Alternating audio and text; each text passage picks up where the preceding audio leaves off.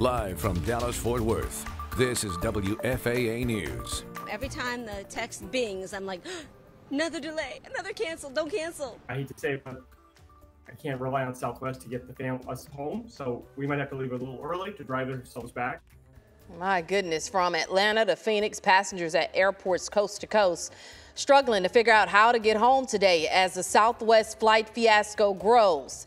Welcome back to Midday this Wednesday. I'm Tashara Parker. Dallas-based Southwest canceling another 2,500 flights today and more tomorrow as it struggles to get things back on schedule, but saying relief is days away. The U.S. Transportation Secretary calling it a complete meltdown of the system. Here's Alexis Christoforous.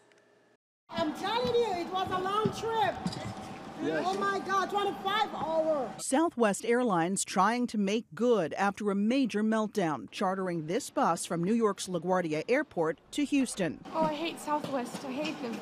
I'm still stranded. I need to drive 9 more hours. My feet are swollen. I'm upset. I'm stressed. I'm tired.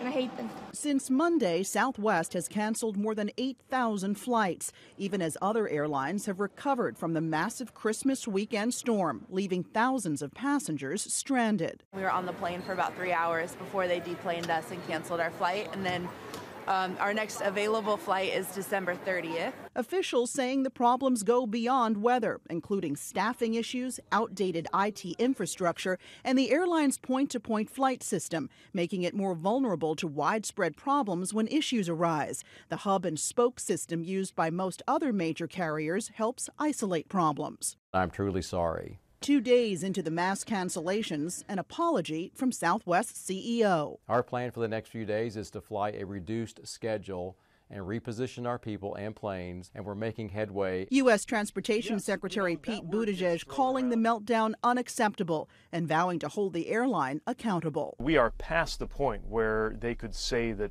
this is a weather-driven issue. What this indicates is a system failure. A Southwest spokesperson telling affected passengers that they should keep all hotel, car rental, and meal receipts, promising to reimburse them for expenses incurred because of the record delays and mass cancellations.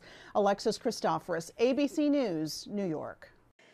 And Southwest's stock is plummeting again today. This is a live look right now as it's down more than 2.5%. Our producer has been updating these numbers throughout the show, and nearly 23% on the year.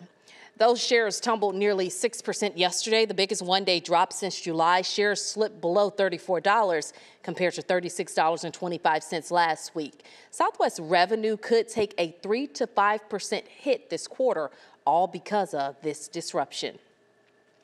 And if you're traveling this week or you know someone who is, you can find a list of live flight cancellations, delays, and status updates for both of our major airports live on our homepage, WFAA.com.